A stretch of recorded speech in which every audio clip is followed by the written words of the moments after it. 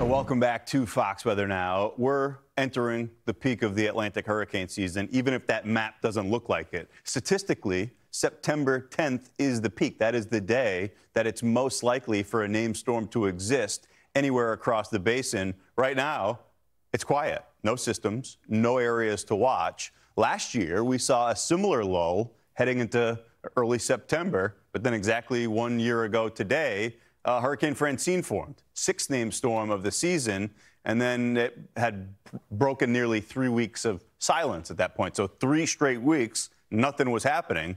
Francine went on to become a Category 2 hurricane before making landfall in Louisiana. And just weeks later, we had back-to-back major hurricanes, Helene and Milton. So while it's quiet now, hurricane season is far from over, and history reminds us that things can ramp up quickly. Let's bring in Jason Dunion. He's a meteorologist at the University of Miami, science director of NOAA's 2025 Hurricane Field Project. Great to have you back with us on Fox Weather. This might be rivaling what I call the great lull of 2024. What do you make of the state of the Atlantic right now, with the peak being tomorrow? Always good to be with you. You know, it's been striking. It's so quiet right now. And, you know, we've still got half the season ahead of us if you look at tropical cyclone activity. So there's a lot to go still, but things are definitely stifled. And we're trying to look for that smoking gun as to what might be happening. It's not completely obvious, but what we do know is activity is below normal. And there's going to have to be a little bit of a catch up if we're going to meet that kind of average season. Yeah, that was especially the case last year, right? Because we had all of those seasonal forecasts that were for a hyperactive season, had everybody going as we moved into the early part of it. And then that lull happened, and folks started saying, hey, maybe this is a bust, and it was quiet until it wasn't.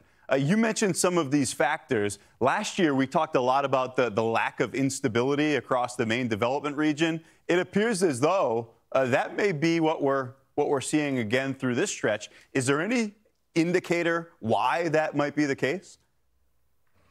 Yeah, I think you're right on. It's looking more stable out there in the Atlantic. And you can think of it as when the atmosphere is stable, it's almost like a lid. It makes it hard for these thunderstorms and tropical disturbances to really grow. One of the things we're seeing is the pressure out in the Atlantic is higher than usual. So you can almost imagine there's this high pressure sinking air, making the air very stable out there. Not that a system can't overcome that stability, but it's going to have to fight a little bit harder. Yeah, it's like there's a cap, right? If it was a severe weather setup, there's a cap in place, except the cap is over most of the main development region. So it's kind of weird, especially right now with the peak being tomorrow. Even when it's quiet out in the main development region, though, we started to see more activity second half of this month last year, closer to home, the homegrown stuff. When we're talking about the Gulf, the northwestern part of the Caribbean. Is there any indicator right now? Is there something that you'll be looking for as we move through the next couple of weeks when we start to see a shift in that direction? Yeah, that's a good question. September to me is always interesting because we're still looking out east toward the hurricane nursery. Right, over half the named storms we get each year are coming from Africa over that nursery. And it's still fast and furious. They're coming off every couple of days.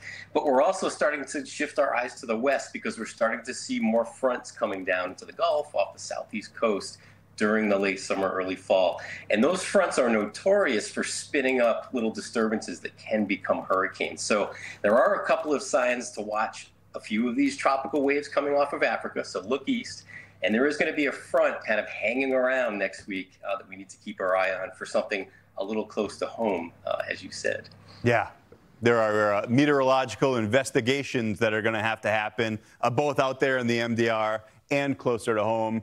We know you'll be watching. We hope to check back in with you. Always great to talk. That's meteorologist Jason Dunion from the University of Miami. Thank you.